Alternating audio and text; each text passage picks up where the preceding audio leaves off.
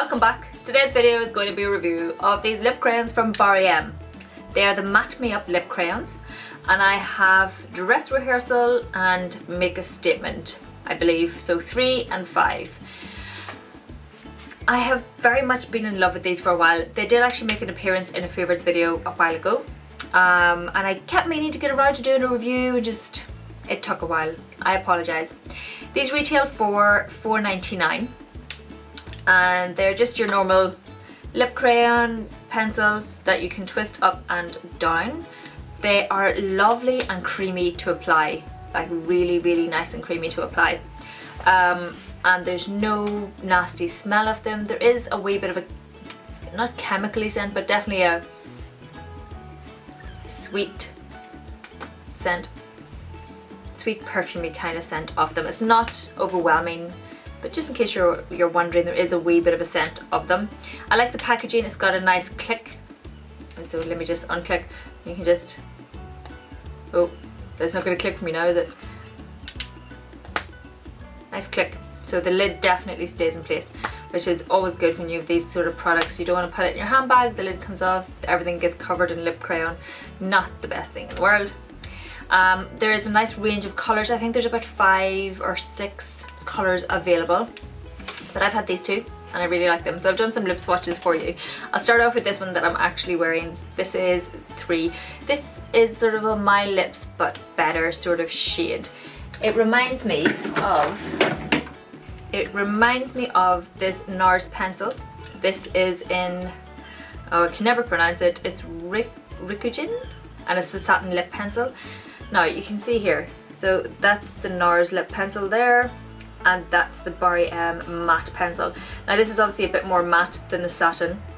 It says it in the name, there's a surprise. But as this doesn't become fully matte, you can kind of get away with it.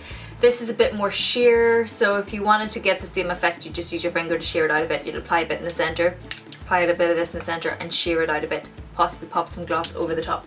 But that's why I initially picked it up. I thought, oh, there's a nice wee dupe. So it's almost a dupe, but not quite, because as I said, this is definitely, the colours are ever so slightly different, but there's not a massive difference in it, in my opinion. So that's the lip satin, the NARS one, Bothe one. I don't think there's a massive difference in it, apart from the finish. The colour is pretty close.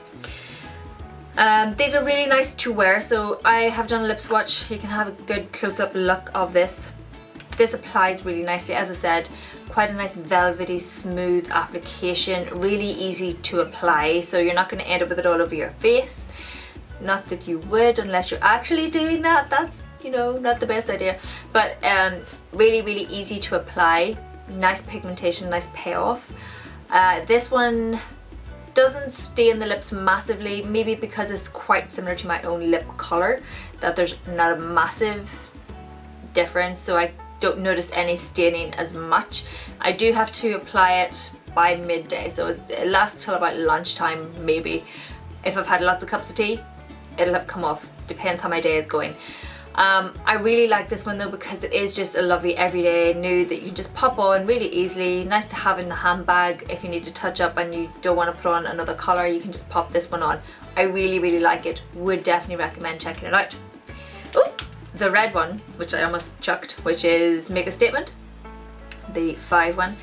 Again, so easy to apply. You can see where I'm applying it, and I may have messed it up on initial application and I just took my finger, swiped it along, not a problem. If you leave it for very long in the wrong place, it will definitely stain. This one tends to stain a bit more, or a bit more obviously, than this one. So it applies nicely. I tend to mostly cover my bottom lip and then just press my top lip down into it and then add my cupid's bow. I don't have a massive top lip, so I can get away with doing it like this, but you can just easily apply it. It's not particularly hard at all. Sometimes with a red, I'm always a wee bit worried about applying it, but this one is great to wear during the day when you want to wear red but you want something that's going to stay in place. As I said, it will go mostly matte, but there is a sort of velvety finish to it, so it doesn't look really dry and it doesn't feel very dry on your lips either, which is another bonus, so it's not particularly drying. This one definitely stains, as I said, that bit more. Doesn't mean you don't have to apply, because it seems to If, like myself, you've got cracky lips, sort of, I guess my lips are a bit old or something, I don't know, I've just always had thin lips. So it'll sink into the crevices of my lips. And I'm terrible for biting my lips and pulling the skin off, so I've got those lines in my lips quite naturally. So I do have to touch it up again at lunchtime, even though there is a stain there. It does wear off mostly evenly, but it's not that, sorry, it doesn't go into the crevices, but the crevices become apparent in my lips. So it does the opposite. So I do definitely have to touch up, but it wears quite nicely. It doesn't go really patchy, it doesn't go uneven, it doesn't go bally, it doesn't go horrible. You can touch up with both of these, you can apply over the top without a hassle, which is good, because sometimes you have these products and you just have to almost take it off to reapply it. So that is it.